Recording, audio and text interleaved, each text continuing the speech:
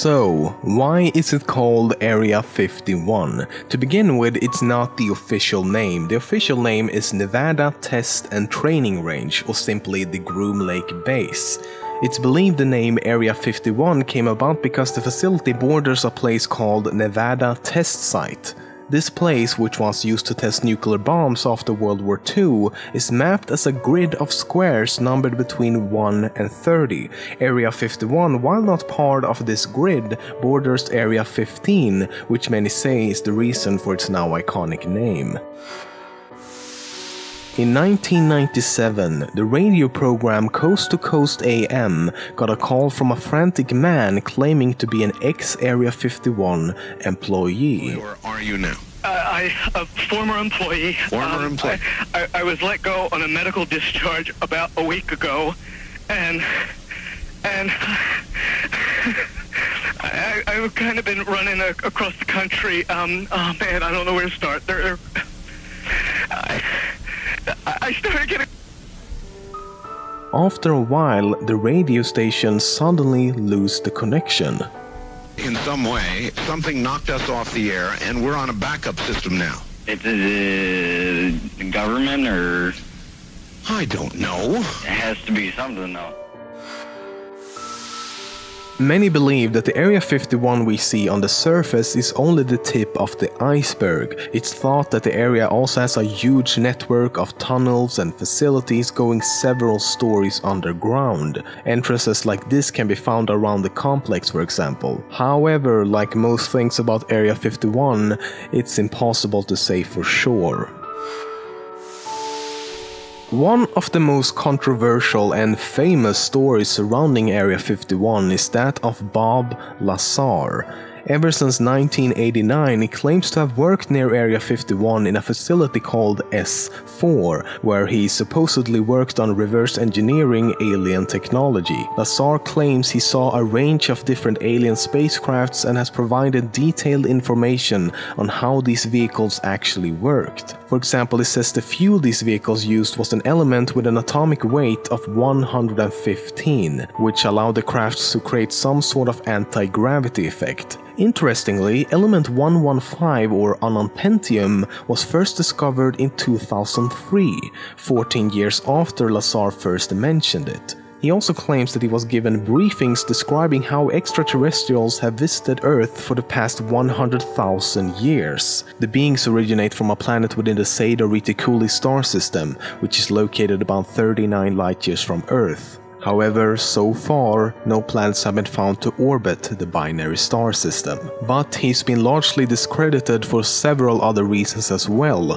For example, he claims to have a master's degree from MIT, but there's no records of that whatsoever. No one at the school remembers him, and when asked to name some of his professors, he gave the name of a professor at a different school, named Pierce Junior College. Lazar was also registered in one of his courses at Pierce Junior College the same time he claims to have attended MIT. So if he's lying about his education, what else is he lying about?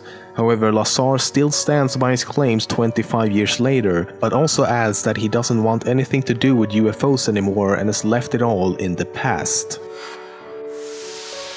Today, the only place where you can actually see Area 51 with your own eyes is a place called Tikaboo Peak. However, you still need binoculars or some sort of telescope to see it, as it's 42 kilometers away. Previously, you could view it at much closer distances from two places called White Sides and Freedom Ridge, but these locations were later seized by the government in 1995.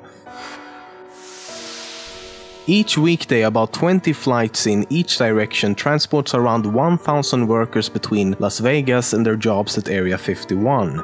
The unmarked white planes with a single red line on the side use the call sign Janet and takes off from their own terminal at the McCarran International Airport in Las Vegas. Janet is believed to stand for Joint Air Network of Employee Transportation. The planes are the only ones allowed to enter the airspace above and around Area 51, not even military aircrafts are allowed to enter. It's also interesting that no one seems to wear suits or uniforms, everyone is dressed pretty casual.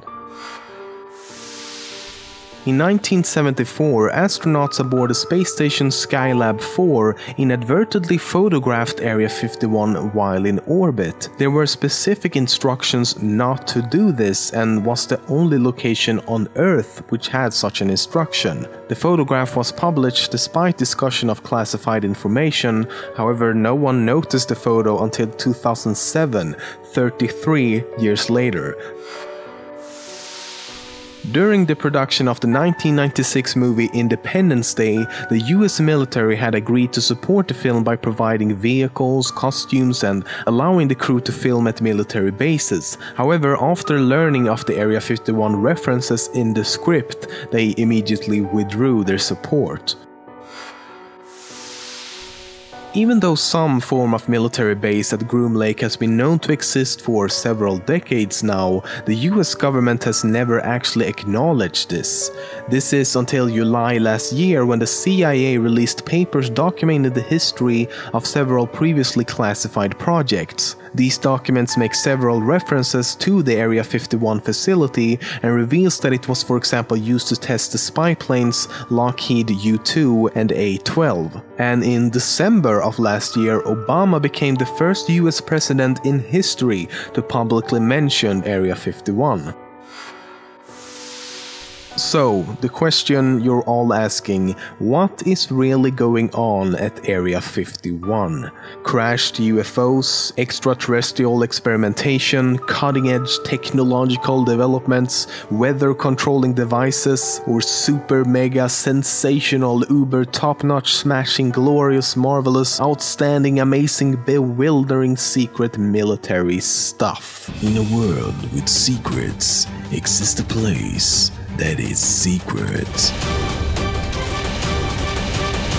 Okay, I'm sorry, I'm gonna stop now. When I started making this episode, I was quite optimistic really and wanted to find some truth, some fact about what might be going on at Area 51. And what I found in all the stories I've read is that when a secret creates an information vacuum, wild speculation often fills the void. Basically, it can be boiled down to this: the government won't reveal what's going on there, so it must be something ultra super amazingly secret. The thing is, if we look at historical evidence and not the word of any single person, Area 51 is a military base used for the development and testing of experimental aircrafts and weapon systems. After all, that's why the base was created in the first place. They needed a suitable testing site for the spy plane U-2. I mean, come on, you don't test a spy plane, which is all about being secret, out in the open, especially during the time of the Cold War.